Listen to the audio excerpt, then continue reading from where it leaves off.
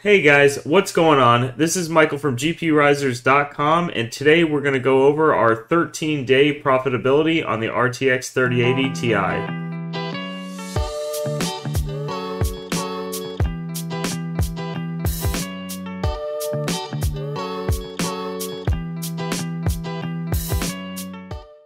Welcome back everyone. Today we're going to be doing our third video on the RTX 3080 Ti, and a lot like the other videos, we're going to be going into what this card costs, what it mined over the course of our testing, and my opinion on whether that this card is a good buy for mining or not. So with all that said, let's go ahead and jump into this analysis. Now with the RTX 3080 Ti, I did decide to go 13 days rather than 7 days. I feel like the 13 days will give a more accurate representation. It's almost 2 weeks. Now, there's not any real reason why I did 13 days, but the longer that the test period is for these cards, the more accurate I feel the daily income is on these cards. And the 3080 Ti is a pretty high caliber card, so I felt like we should add a couple more days to this testing sample period. Now, I wanted it to be as accurate as possible, so I took a screenshot right at 13 days. Now, there were a couple hours that I did have to take off if you saw my test bench upgrade video, so I went ahead and took all of that into account and added more time onto the back end of this test for that. So this screenshot is a very accurate representation of what 13 days straight mining on the 3080 Ti brought in. As you can see here, in 13 days, this card mined $100.87 USD. Now, if you didn't watch the last video, we were mining Kapow, which is Ravencoin, using NiceHash's Stratums. And like I said in the other video, I'm not trying to justify using NiceHash's Stratums, but at the end of a test like this, I'm glad that I have $100 worth of Bitcoin rather than $100 worth of Ravencoin. So if we were to calculate this out, we could pull up our calculator here. We can make the calculator not the entire size of the screen. We can do $100.87 divided by 13 days. This card brought in $7.76 a day. Now, obviously, this does not include electricity, so we will add in the electrical cost of this card. So now that we have this number, let's go ahead and plug this into the Google Doc that I made. Now, this Google Doc, I know some of you guys were asking for it. I linked it in the 3080 LHR video, and I'm going to go ahead and link it in this video as well. And you can go ahead and download a copy of it and run your own numbers for whatever cards you have or anything like that, and you should be able to get kind of an analysis like this, but for your specific situation. So here you can see we have the other two cards that we've done tests on, the 3060 Ti LHR and the 3080 LHR. So let's go ahead and add another column here for the 3080 Ti. We have the EVGA 3080 Ti. This card costs $1,496.93. Now, the retail price of this is $13.99. However, I took into account sales tax, which is 7% where I live. And so it's important to add tax in because, as you can see here, tax alone added $97 to this card. And to get an accurate representation on how many days to pay off this card, it's important to put the sales tax into the amount of the card. So I'm going to go ahead and just format these real quick. We have it there. Let's go ahead and add our income per day, which was $7.76. $7.76. Now let's go ahead and calculate the electrical cost for this. The 3080 Ti ran at total system wattage pull, I would say about 410 to 420 watts. Now, our test bench idles at around 60. So for the total electricity pull of this card, I'm going to go ahead and just say 355 watts because it fluctuated between 410 and 420 watts throughout the entire test. So to calculate the total electrical cost for that, I'm going to go ahead and just use what to mine. Now here on what to mine, we are just pulling electrical cost. So I'm just going to go ahead and click a 3080. The total mega hash here does not matter. We're going to go ahead and do 355 watts. We are going to run calculate. We found Ethereum right here, and we are going to take $7. We're going to take the $7.80 per day that it would make in this hypothetical situation, take off the net, which is $6.95, and this card costs 85 cents a day to run on 10 cents per kilowatt electricity. So we're going to plug that in here. And while I'm looking at this real quick, I did notice when I did the 3080 LHR, I did mess up the wattage on that per day. So let's just fix that real quick. We're going to do 230 watts. I think I calculated it using Ergo or something like that. But here we could do 780 minus 725, and that will be 55 cents per day. We could change that. And see, that added 6 days to pay off this card. Just that small little wattage electricity cost per day mishap. So it's very important to keep your eyes on that kind of stuff. So here, let's go ahead, drag this formula down. We can see here the net income per day on the RTX 3080 Ti is $6.91. Let me go ahead and put RTX right there just to make it look a little bit better. And so right off the bat here, obviously the 3080 Ti does make the most per day out of the 3 cards that we have tested so far. But days to pay off this card from just this analysis taking into account electricity is 217 days. Now, real quick, I just do want to touch on the fact that this is an EVGA card. It might be a For the Win 3 edition, however, EVGA here in the US doesn't really have to pay the same tariffs that other companies like Zotac, MSI, and Gigabyte have to pay. So that's why if you do see EVGA cards, they are always cheaper than all the other AIBs that are out there. So the 217 days to pay off this card is already higher than what it is for the 3060 Ti LHR, despite being one of the cheapest 3080 Ti's that you can buy. Now, I do want to touch on also the fact that I did not use MBMiner in the calculations to see what is most profitable with this card. And if you're not familiar with MBMiner, it unlocks the 70% hash rate for Ethereum on LHR cards. However, I did check up almost every other day that during the entirety of this test, Ravencoin was still more profitable than Ethereum. However, unlike the last video I did, it wasn't so much like the landslide I thought. But at the time of this recording, Ravencoin still is more profitable. So let's just go ahead and fill out our other tax analysis of this card.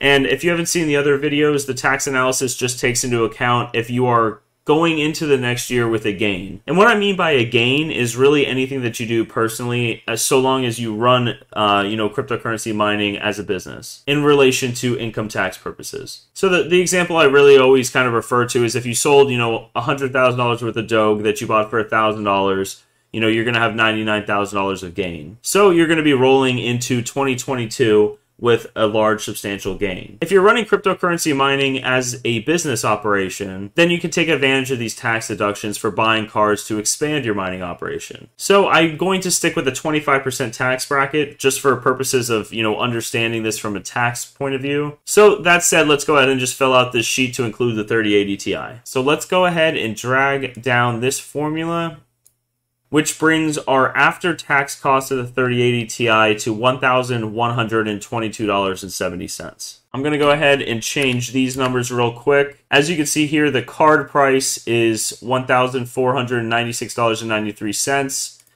The tax, if you are in a 25% tax bracket and you have a gain for the year, would be $374.23. That means if you don't spend the $1,496.93 that you would otherwise spend on the 3080 Ti, and you just rolled that gain into next year, that means you're going to be paying the $374.23 in tax. So that's really where I get this number from. And so real quick, I just kind of want to touch on it as well. You don't necessarily need a gain to take advantage of these tax benefits of deducting cards or depreciating the cards. In every W-2, you have federal income tax withheld. So if you wanted to just start a mining operation right now, today, and you wanted to buy a 3080 Ti and run it as a business, but you don't have any gain going into 2022, then if you have a total loss for your mining operation because you're just starting it right now, in that situation where you don't have a gain rolling into 2022, the income tax that was already withheld on your W-2 for your job will then be kind of refunded to you. So in that situation where you might not have a gain, but you already have federal income tax withheld on your W-2, on your personal tax return, you will have a loss for your mining operation for the year. Because right now you're starting up and the startup costs are expenses, and you can deduct those expenses. So I just wanted to touch on that real quick as well. So let's go ahead and change the income per day, $7.76. Electrical costs per day, 85 cents. Net income per day, $6.91. Days to pay off this card, 162 days. If you've seen my other videos, the part 3 on, each of these graphics cards, then you've probably heard me say it before. Any card that can pay itself off in under a year is something to definitely take a look at. Now, just my personal opinion on this card, it is a mining monster. And I mean that in the sense of both good and bad. This card pulls north of 350 watts. It's very power demanding, and matched up with a couple more of them, it'll get very hot. That's where you kind of have to ask yourself the question of, do you want to have fewer 3080 Ti's or more 3080s or even more 3060 Ti's? Now, in my honest opinion, I think the best bang for your buck so far with the 3 cards that we've done tests on will definitely be the 3080 LHR. The 3080 Ti is very expensive. And because it's very expensive, about $1,500 after tax and all is said and done, I just don't see the 3080 Ti maintaining value as much as a regular 3080 LHR. The bump in performance, and what I mean by that is eventually you're going to want to change these cards out for newer generation cards. And 3 years from now or 4 years from now, when you do eventually make that switch, you're going to be selling it in the third-party market, likely to someone who wants to start gaming with it. Or they could always be mining with it, but we're just going to use gaming as an example here. In 3-4 years from now, I can't tell the future, but when it comes down to third-party pricing, gamers are going to be sitting back at that time and looking at the performance difference between a 3080 and a 3080 Ti.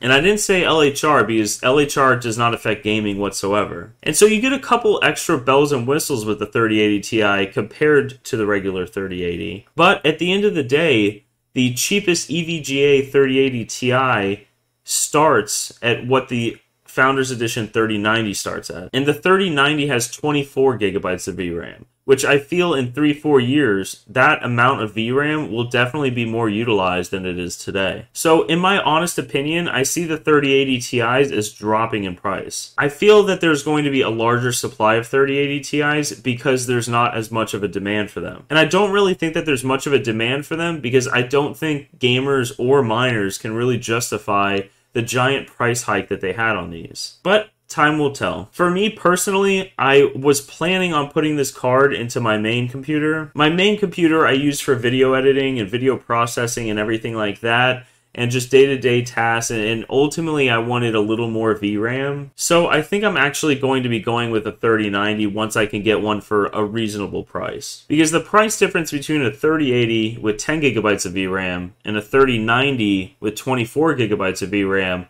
I can feel would be justified. But the price difference between a 3080 Ti with only 12 gigabytes of RAM and a 3090 with 24 gigabytes of VRAM, I cannot justify that price difference. And so my opinion on the 3080 Ti, 162 days to pay off a card is great. If you have a rig in your home where you only plan on having 2, 3, or even 4 cards on it, I think that that's okay. 4 cards on this would be drawing about 1400 watts. You could probably tweak it a little bit better and get a little bit lower, maybe even swap algorithms and get it much lower. But having 6 of these on a single rig is not really ideal. And ideal, I'm just saying for, power supply, you're likely going to have a dual power supply along with, ample spacing because these things do produce a lot of heat. So in my personal opinion, I don't necessarily like the super low wattage cards, such as, the AMD 6600 XT, which I think gets 55 watts. And I also kind of phased out of the whole, 470, 480, 570, 580 mining edition cards, and, even a good BIOS mod on those, getting those to almost 95 watts, because they just take up so much space. So there's a fair balance, really. You don't want to have, 24 cards and 6 cards on a rig and have to pay, for 4 motherboards, 4 power supplies, and deal with 4 separate things, and then have each of those cards just hashing very low. But then you also don't want, 2 rigs with, $2,500 3090s on all of them. When I say you don't want that, I'm kind of talking in my own experience and in my opinion. If you have like a warehouse or something where you're getting 5, 6, 7 cents a kilowatt, and you could just load as many of these cards as you want in there, then okay, I do understand that. But if you're looking for just consolidation, pure consolidation, where you just want to have 4 very good cards, then maybe a 3080 Ti is something that you can look at. However, in my opinion, it's still an LHR card.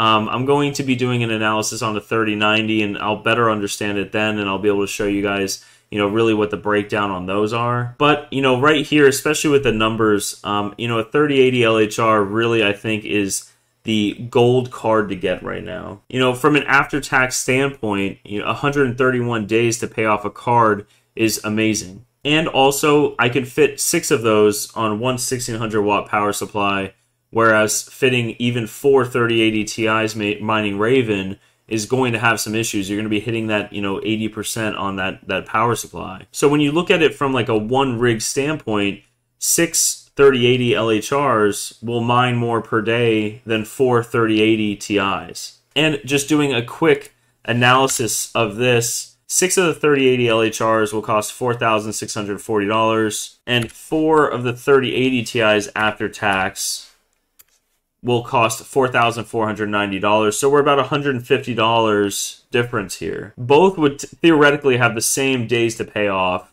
So 131 for the 3080 LHR, 162 for the 3080 Ti.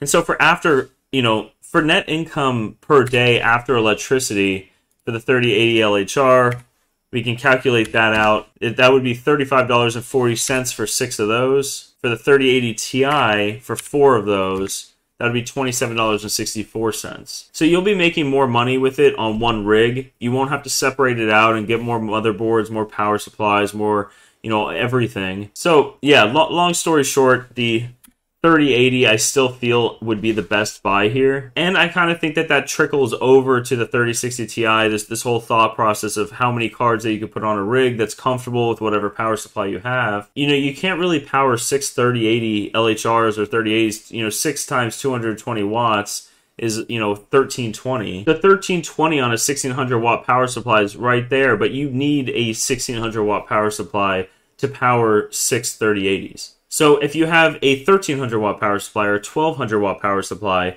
then you're going to want to be looking at 3060 Ti LHRs or 3060 Ti's or 3070s. And so the analysis always kind of comes down to is, you know, what is your situation? And that's kind of what I tell anyone getting into mining is it's so specific to what your situation is. So that's everything for this video. I appreciate you guys stopping by. The next 3-part video series I'm going to be doing is on the 3070 Ti. And I'm very excited for that. I feel like it will be very promising, but it's hard to really tell until we do a whole analysis on this and break it down and be able to get an accurate representation on how long it will take off to pay off the card. But I am very hopeful for it. So again, that's everything for this video. I appreciate you guys stopping by. If you like the video, please hit that like button. And if you like the content that we're rolling out, go ahead and hit that subscribe button. We have a lot of exciting things coming to the channel. I think at time of filming this, we have over 700 subscribers already. It really is crazy. You know, I would spend so much time on the, you know, this side of the computer staring at the screen, watching all these other YouTubers do it, and kept thinking, you know, day after day, I want to get involved with it. I want to start doing videos. So I know they're not perfect and everything like that, but it is very exciting to be a part of this community. We're having a great time doing it, and we're very excited to bring you guys some really cool content coming soon. But enough of all of that. I really do appreciate you guys. Drop a comment if you want us to do any kind of testing or anything with these cards. But until then, we'll see you guys next time.